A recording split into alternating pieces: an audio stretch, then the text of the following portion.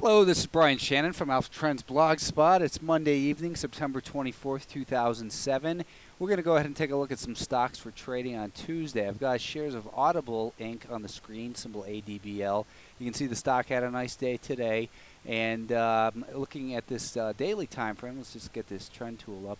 You can see that it's just recently broken past some resistance near this $12 level that did act as support. So looks like it's a successful test and probably ought to continue higher. If we look at the weekly time frame, even more impressively, we can see the importance of that level at the $12 area, and it looks like it ought to be able to make it up towards at least $14.50 a share before it really finds any resistance here. Probably continues higher, but that's what will make an initial target up near about $14.50 a share. The way to purchase this stock, I think, you can see that late in the day it had a little bit of a pullback. I think it could pull back a little bit further down to about $12.90. And then you want to buy it above about $13.05. Set your stop down about $12.60. And I think that stock could be on its way towards about $14.50, like I said.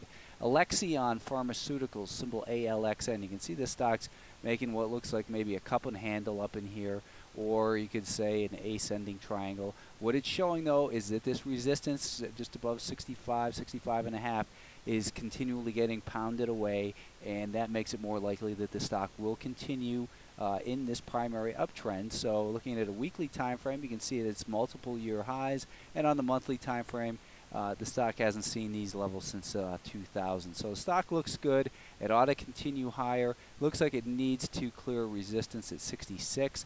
The way I'd like to purchase this stock, though, I think you could purchase it maybe on a pullback towards 65, or actually let it pull back to 65 and then get some strength. Worst case stop, I think, is probably down near this 5-day moving average, near about $64.20. If you want to be a little bit more aggressive than that, maybe you give it to about $64.60. But once this thing does get going, I think you have a very reasonable chance of it going at least about $3 or $4 up towards about $69 a share. So that'd be a pretty favorable risk-reward ratio. Beacon Power, symbol BCON. This stock's got a big short position in it. You can see it's got this level right here at about $2.30. That maybe it's going to go test these highs from 2005, 2006. But these little stocks have a way of really getting going once they do get going. The daily time frame is set up very nicely. We've got a rising 10, 20, and 50-day moving average. You can see the big volumes coming in on the upside, followed by low volume consolidations in here. So I think the stock ought to continue to move. You see it gapped up today, held on to most of those gains. I think maybe getting back above $1.91 or so is where you want to purchase this stock.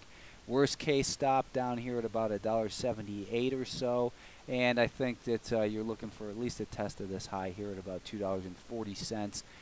Some of the Chinese stocks have been going just crazy. Look at CHNR today. This thing went bananas, as did CWLT. CWLT, keep an eye on this. CLWT. I own some of that, but keep an eye on this one. It looks like it could get really going here. But CBAK, speculative stock. It's called China Back Battery. You can see that it might have some room to get going in here. It traded big volume today compared to what it normally does. You can see the average daily volume is about 271,000. Did triple that today. Just keep your eye on this one. I'm not going to really recommend it, but I would say breaking back below $4.40, forget about the stock. But if it can exceed today's highs near $4.65 or so, this thing could get going crazy to the upside. A lot of the Chinese stocks have. So, I mean, look at this. Here's another one. Look at this CPSL. This thing was insane. So keep your eyes on these little Chinese companies. They're going really good. Falcon Store Software, FALC.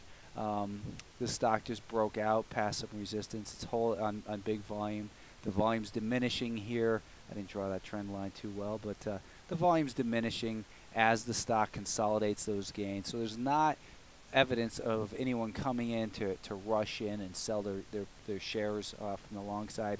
We've got a rising 10, 20, 50, and 200-day moving average. Looking at the weekly time frame, you can see it's at multiple year highs, and on the monthly time frame, it's at all-time highs. So this stock looks like it ought to continue to move higher. I don't know, maybe above 1225, 1230, or maybe you purchase it somewhere in here. I'm not going to give anything specific to as far as a recommendation goes, but keep your eye on that one. As far as stocks that look vulnerable, I think this Chicago Mercantile Exchange. You take a look at this move from this high to this low. It just bounced up 2/3 of the way, 61.8% retracement. It gapped down right over in here about 3 weeks ago. Has been unable to recover, even with the Fed. Here's the VWAP over the last 15 days. It keeps finding resistance up near that level. This is a tough stock to trade. I think that probably breaking below 535 ought to get this thing going, I think, to the downside. It's been a tough stock for the shorts, but you can see that it's done nothing basically all year. It's up about $11 for the year. If you take a look at the average price the stocks trade at this year, it's up here at about $5.53 a share.